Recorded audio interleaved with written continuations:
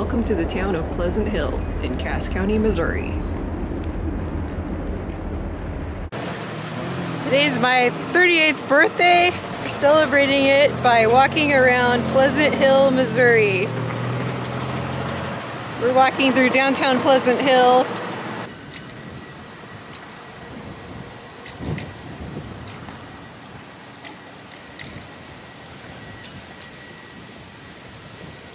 Today is Thursday, October 22nd, and it's the only 80-degree day that we have. Yesterday it was 40 degrees, and tomorrow it will be probably 40 or 30 degrees also. So such is the weather in Missouri. So why Pleasant Hill? Pleasant Hill is such a fascinating historic district outside of the Kansas City area. I just love coming to Pleasant Hill and walking around because it's literally like you're transported back into another time or another era, and you get to see all of the original architecture from so many decades of the past and all of the old buildings that are still here. I've also been doing some family history research and found out that I have some pretty neat family history in Pleasant Hill, so I've come here to explore the history here again and just kind of line up what I've learned with my research to what's actually still here today. We just had a quick view of the original 1917 electric power plant that was established, and here we have another quick view of an old auto dealership that's pretty much untouched since maybe the 20s or 30s. You'll notice that there are some historical markers and signs talking about Civil War events in this area. This was a huge hotbed area during the Civil War. Missouri was a major state of conflict at that time. In this sign, basically it's talking about how it had a profound and long-lasting impact, the Civil War did, on this area. Missouri's location in Pleasant Hill, in particular in Cass County, within the state at this time, ensured that residents would align themselves to both sides of the conflict, being both the Confederacy and the Union. So, I mean, that in itself meant there was going to be a lot of conflict. Numerous skirmishes were fought within the vicinity, and much of the original town was put to the torch by one side or the other, in an effort to counter the activities of Southern guerrilla forces under the command of William Clark Contrail. Order number 11, issued by Union General Thomas Ewing, virtually depopulated the surrounding countryside. That affected Jackson County and Cass County and some of the other surrounding counties right here in this area in Missouri. Everything was burned down. They call it the burnt district because all that was left was chimneys and fires across the countryside. Everybody was driven out. Bledsoe's Battery, one of the finest artillery units of the Civil War, was Bledsoe's Battery. It was commanded by Colonel Hiram Bledsoe, and he was resident of Pleasant Hill, born in Kentucky. He moved at age 14 to Lexington, Missouri. In 1846, he joined the U.S. Army, Missouri Volunteers, to fight in the Mexican War. When the Civil War broke out in 1861, Bledsoe formed an artillery battery and offered it for service in the Missouri State Guard, commanded by Major General Sterling Price. The pride of the battery was Old Sacramento, a large bronze and silver cannon, which is on display here, which Bledsoe had helped capture in the Mexican War. Cast from Chihuahua church bells, Old Sac, as it was called, produced a unique ringing sound that echoed across the battlefield. The unit fought for the Missouri State Guard at the battles of Carthage, Wilson Creek, Lexington, and Pea Ridge in 1862. This historical marker talks about the history of the town of Pleasant Hill. Pleasant Hill dates back to Missouri's early pioneer days. As early as 1823, there was a trading post located 2 miles east of the present town that was operated by a French-Canadian by the name of Blois. W. Wright platted the first edition to be recorded as the original town of Pleasant Hill on October 8, 1844, on the ridge near what is now the Pleasant Hill Cemetery. Pleasant Hill was an overnight stop for the stagecoach routes between Fort Scott, Kansas, and Lexington, Missouri. A 3-story brick tavern erected by the Wrights in 1846 was a popular haven for travelers and is said to have had a beacon on top of a 12-foot pole that welcomed wary travelers to town. The town of Pleasant Hill was chartered in 1855. The Pleasant Hill Post Office mural. During the Depression, a federal program was established to depict local history in murals painted in U.S. post office buildings. One of America's finest artists, Tom Lee, was selected to paint the mural in Pleasant Hill. It depicts the return of a Confederate soldier and his family to their burned-out farm, which was destroyed as a result of Order Number 11. The mural is entitled Back Home, April 1865. So, quite honestly, the Order Number 11 mural in the Pleasant Hill Post Office really hits home for my family because at the time of the Civil War breaking out in this area, they had been living here.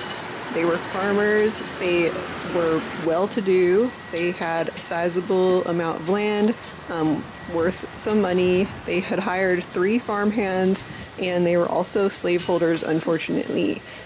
I will be interjecting more about their experiences as we go, but for now, I need to talk about the People's Theater. This is the neatest thing. This is the People's Theater in Pleasant Hill. It is a historic building that was built around 1909. The address is 110 South Lake Street. This building has housed a theater since 1909. In 1915, free Saturday matinees were sponsored by the Merchants for Country People. November 7th, 1916, it was packed with people waiting to hear the national election results coming in over a telephone line that was installed for that purpose. And by messenger from the office, the bulletins were read from the stage, complete with a 6-piece orchestra. Finally, news was received that Woodrow Wilson was the 28th president. This theater now features country music artists from the local region.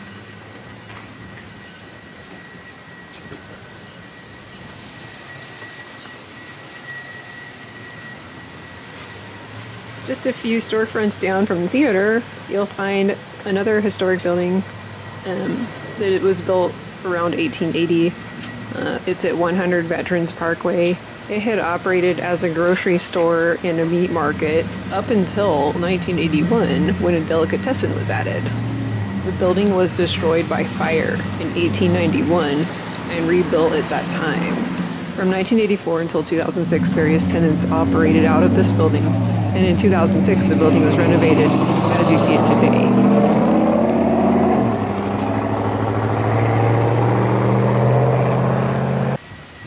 Work on the Pacific Railway was finally completed all the way across Missouri in 1865, and the railroad brought new prosperity to Pleasant Hill. Although land between the hills was low and swampy, First Street was laid out parallel to the tracks, and the business district moved from Old Town to what is now downtown Pleasant Hill. Is the historic 1903 train depot.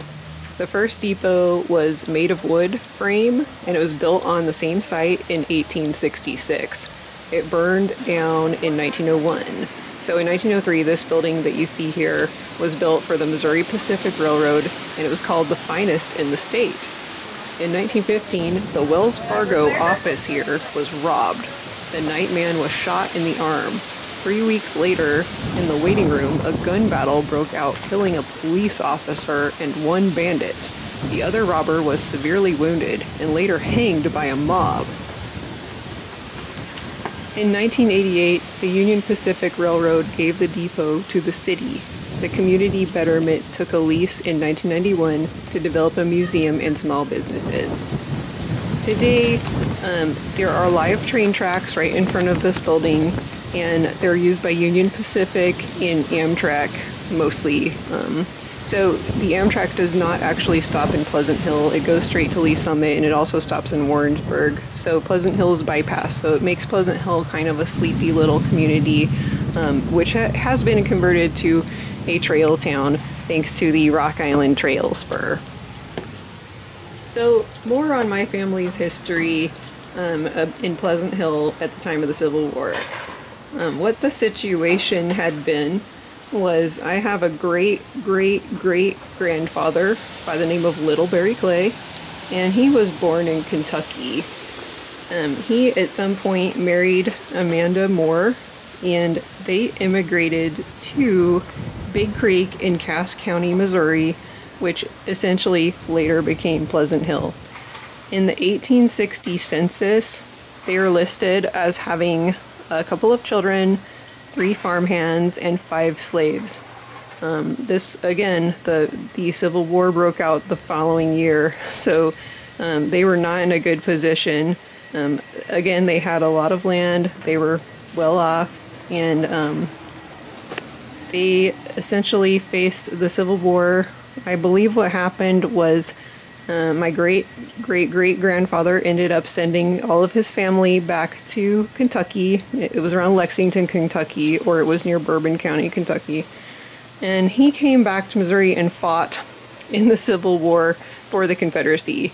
He was in his early to mid-60s at the time, and he sustained many injuries. But he lived through all of the battles.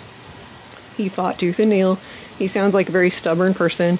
And later on, he ended up moving back to Kentucky after the Civil War, which is where he died from old age. Now, his son, who was named Andrew Moore Clay, he actually came back to Pleasant Hill and established a life here.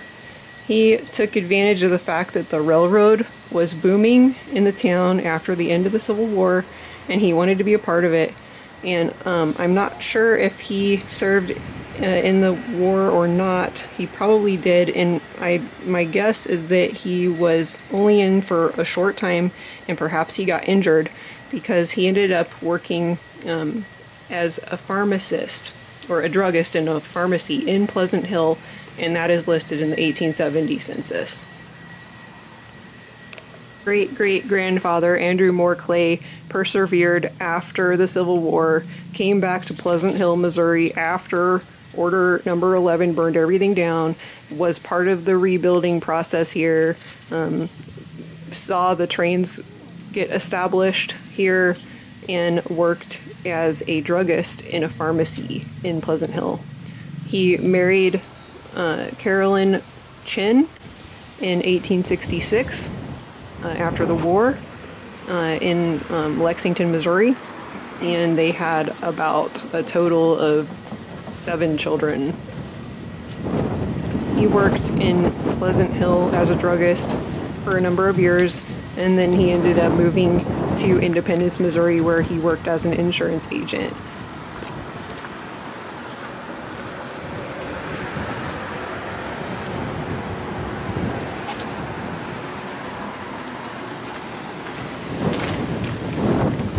This really old dock door.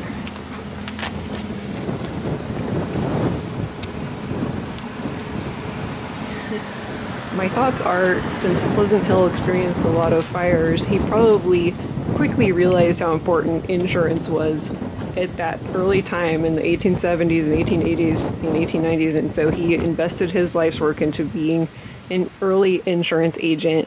They lived in Independence, Missouri for many years until they finally relocated into Kansas City, Missouri, where my great-grandfather, J. Harry Clay, worked for the Kansas City Star for his entire career until he died in the 1960s.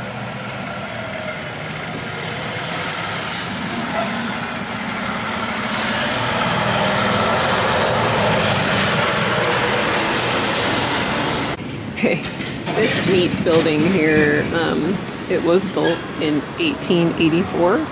It's located at 135 First Street. As I talked about, First Street was kind of a swampy location next to the tracks, but they persevered and built First Street right there anyway and outlined the downtown right next to the tracks parallel to them. Diesel exhaust.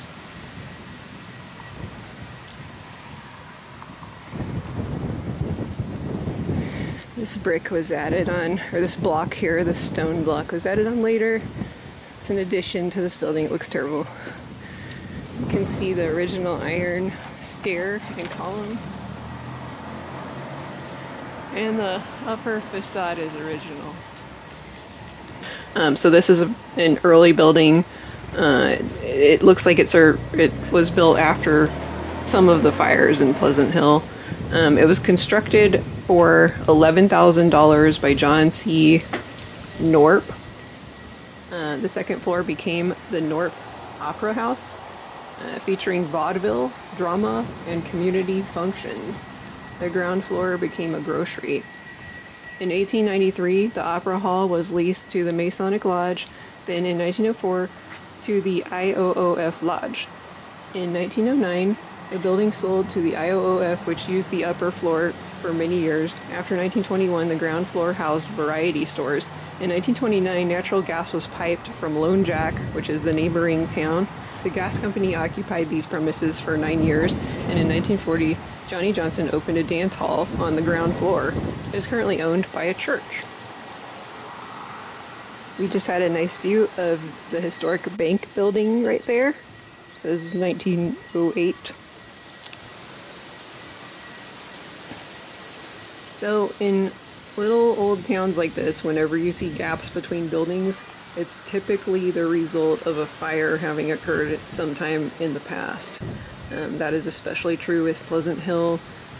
Pleasant Hill was once much larger on this street than it is today. It changed drastically during the final decades of the 1800s, and there were multiple fires. There was no city water system or fire department, so many of the fires burned almost out of control and ruined a lot of property. 3 fires in particular proved significantly destructive to the downtown commercial district. 1888 saw a fire. 7 buildings were destroyed on this street, or next to this street, next to the tracks, and there was another fire in 1891 on First Street. There was also a large fire in 1893 as well, and so it was after the 1893 fire that they finally established a fire department. As you can see from this plaque right here, it matches up with the dates after the fire. It says historic building built 1894. This is at 121 First Street. It says in June 1894, the new building was the home of a drugstore. The upstairs was occupied by a savings and loan company and a real estate company. In 1904, the upstairs became the offices of a doctor and a lawyer. In 1929, a bakery was opened downstairs, then a grocery. The Sharp Grocery was here from 1939 to 1958, followed by various businesses. Right next door is one of the oldest continually running pool halls in the state of Missouri. The first building was destroyed by fire in 1899. In 1907, the present building was erected for a pool hall. It was constructed to hold a second story that was never built. The pool hall is believed to be the oldest in the state of Missouri still in operation. Signs were discovered under old wallpaper stating Kelly Pool, 5 cents per cube. 1895 building located at 117 First Street says from 1895 to 1913, Raleigh Brothers Restaurant was here. They had a waiting room for ladies in front and a dining room being cut off by a row of palms. In 1904, the rear hall was added facing the Missouri Pacific Depot out in the back, enabling the restaurant to cater to the railroad traffic. In 1915, it had something new in town, a mechanical phonograph. This is an interesting thing. A railroad switch. Cool. It can be yours for $320. That's pretty cool. I don't have $320 for a railroad switch. There's a lot of neat stuff here. Arched openings from 113 to 117 gave Pleasant Hill one of the country's first enclosed malls. It has been an ice cream parlor, cigar store, confectionery, bus station, watch repair, and a drug store from 1936 to 47. It then became a variety store and later a restaurant.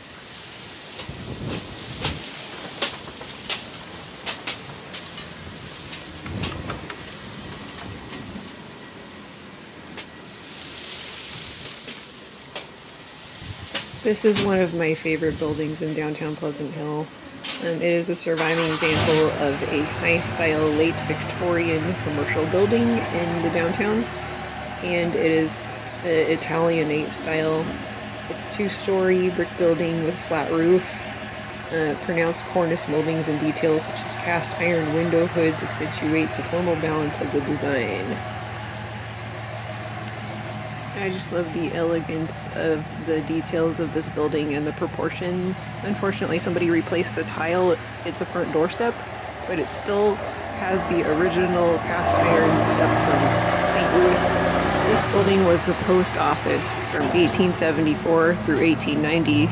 Other tenants included an insurance agency, a variety store, a shoe shop, and the commercial bank, 1912. Since 1955, it has been a radio and TV shop, a photo shop, telephone office, watch repair shop, tile and linoleum store, and a fruit store. Businesses upstairs have been a bookstore, the office of the local dispatch newspaper, the Pleasant Hill Township office, a building and loan company, and living quarters.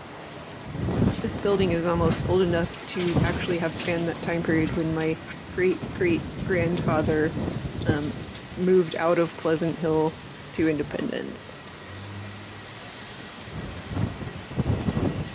It's one old door.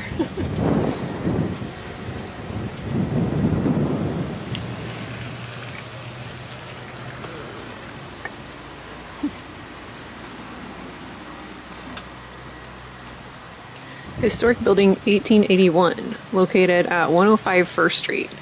In 1858, John Armstrong purchased this and surrounding land from the U.S., knowing the Pacific Railroad would site its station here. Armstrong sold some land to the railroad for $1. By 1865, when the railroad began construction, businessmen from Old Town wanted to relocate here. Portions of the site sold for as much as $5,500. This building, erected in 1881, has had many businesses, including a Western auto store from 1983 to 1990, operated by Phil and Dolores Grody.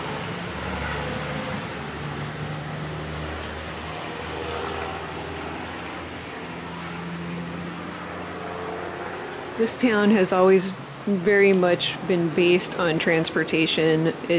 From the early to mid 1800s, it was very much a stagecoach type of town. It had ample streams and creeks and a lot of good land available for settlers when it was opened up for them. And then clearly with the coming railroad, it just thrived on the horse and buggy and the railroad traffic, the continual trains stopping. That just boomed the town. It grew the town really big in the late 1800s and early 1900s, but when the automobile came around, that was another story. At first, it was a novelty to have the automobile.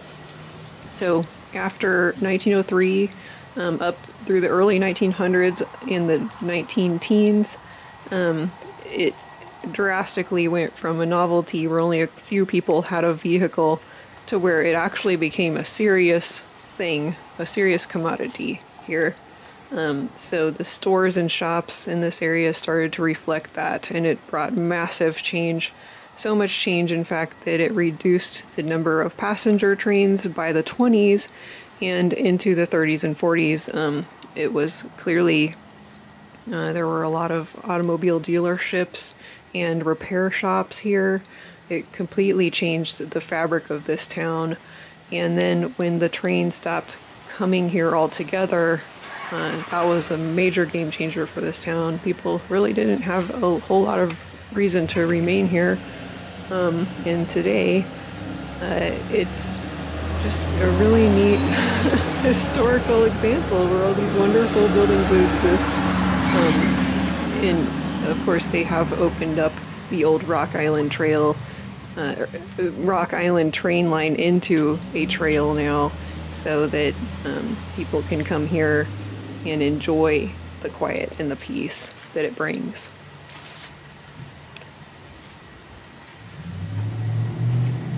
On the opposite side of the street here, as you can see, there are still some wonderful historic facades featured.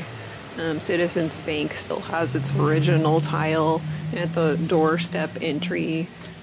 Some of the woodwork on the doors is just wonderful as well. Historic building 1893, 124 First Street. This building was the home of the Citizens State Bank from 1893 to 1943. The assets were purchased and incorporated into the Pleasant Hill Bank from 1943 to 58. It was a shoe and dress shop. In 1958, it became a liquor store for several years. Later, it was a small convenience store, and then an antique shop. Taking a quick look inside the window here at the interior, it indicated that the last remodel was 1913, so that's probably what year the tile dates from.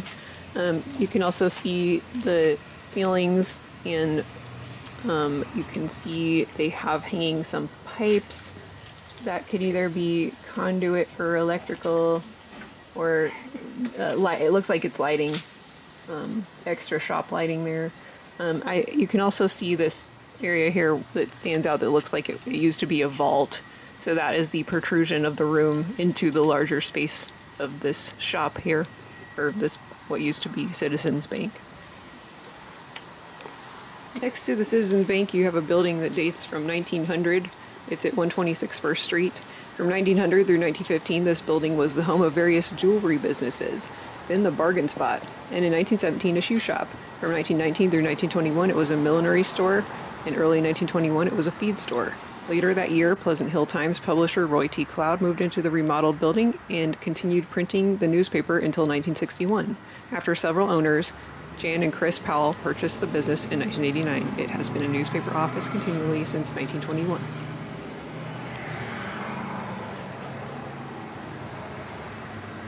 Several buildings in downtown Pleasant Hill that feature this wonderful leaded glass, and it's still intact, and it's just beautiful.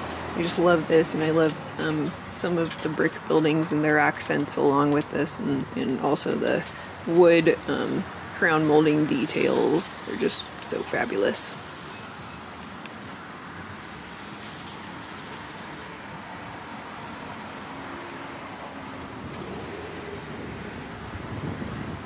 One of the earlier historic plaques had mentioned Carrie Nation stopping by this town about 1909 to talk about the dangers of alcohol.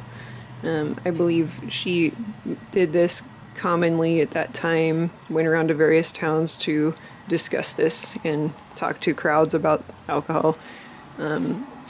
It would have been easy to have train travel access to many small towns in this entire region at that time. So that was naturally Pleasant Hill being at a prime train access location provided a good stop for her, as there were also liquor stores here at the time. So it was inevitable that that would occur, that she would stop at this town and talk about that. Prohibition, of course, happened not too long after that, like a decade later. How they have the barber pole mounted here, even though it's in bad shape. It's not the original barber pole, but it's still really neat to see that. This building was built in about 1890. It's 134 First Street. Since 1890, this location has been a barber shop. Half the building has been an insurance agency and a jewelry store. A new barber pole was installed in 1908. It is now in Miller's Museum.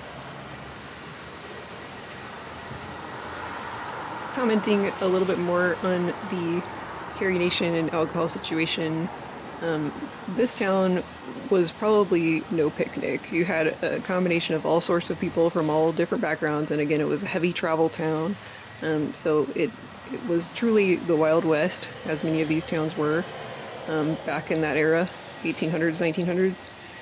As we have already seen, there have been murders and robberies committed in this town.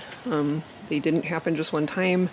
They were not like terribly common, but they did happen.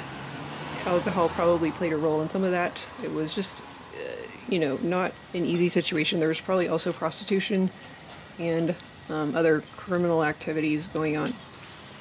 Have one of our last buildings in this row on the street, 1868, 136 First Street. A bakery was here between 1867 and 1895. In 1891, a fire started up the street. Men were on top of 136 pouring on water from a line of buckets. A restaurant was here in 1905 with sleeping rooms upstairs, advertised at 25 cents gets a square meal. In 1920, a cleaning and tailor shop was on the ground floor, while it was rumored that the ladies of the night entertained local gentry on the second floor. In July 4th, 1934, a night watchman shot and killed Robert Dolly, a local baseball player. After 1934, restaurants including a white front occupied the ground floor. Again, this is one of those buildings that dates back old enough to the time that my great-great-grandfather lived and worked in this town, so that's pretty neat to me. Here, our last plaque reads 1868, 141st Street. This was first used as a savings bank and housed banks until 1908. By 1890, the upper floors were used as lodge halls. Other occupants were dentists, real estate, loan, insurance lawyers, telephone office, and living quarters. The first floor has been a jewelry store, harness shop, garage and machine shop, feed, produce, and cream buying station. Later it became Van's furniture store.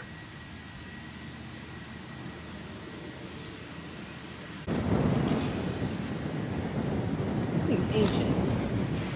Large grass vacant area here next to all of the town buildings has historically been vacant. This had historically been a place where people would put their horses and carriages, and then later on when cars became the preferred mode of transportation, they needed a parking lot. Great birthday today walking around Pleasant Hill. I really hope you enjoyed this video.